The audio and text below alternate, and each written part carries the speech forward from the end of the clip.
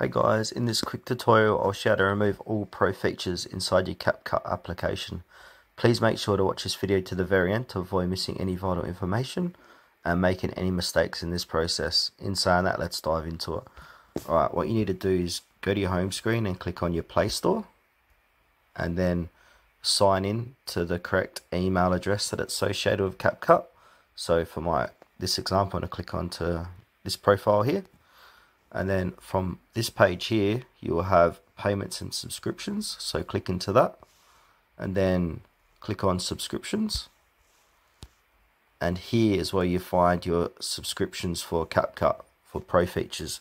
So to remove it, just simply click on Capcut and then click on cancel or remove the subscription.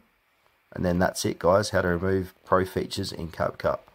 As you can see on my device, I don't have pro features on Capcut enabled, so I can't show you that example directly.